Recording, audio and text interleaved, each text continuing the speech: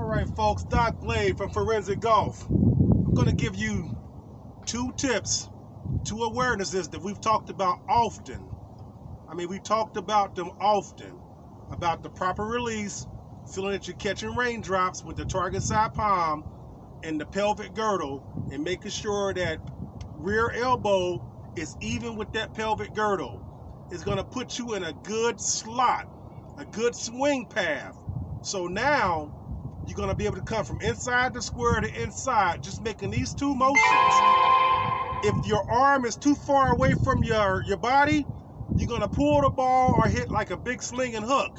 You're going to get immediate feedback from it. But when that rear elbow is even with the pelvic girdle, the rear pelvic girdle, it allows you to come from drop inside the square to inside.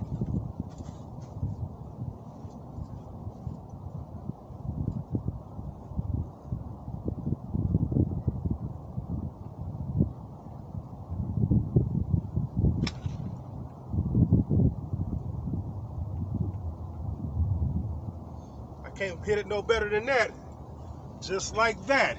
It does 2 things. It allows you to come from inside the square to inside, and it also gives you that full flowing release. 2 awarenesses that we've talked about often. Now you're putting them together and starting to go to a different ball striking level. Take care, folks.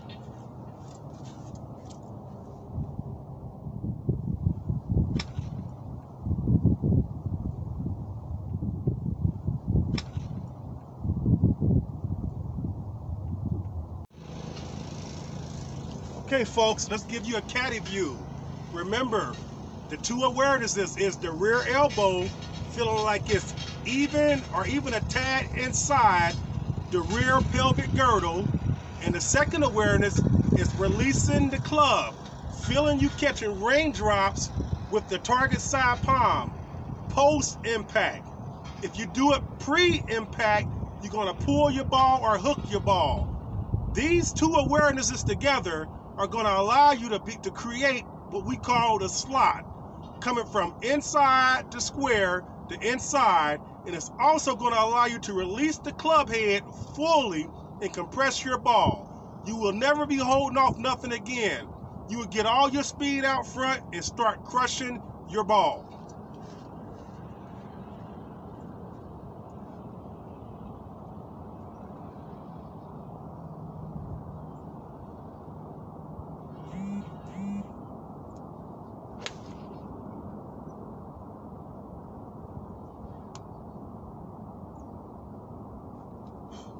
Man, I'm telling you, I can't hit it no better.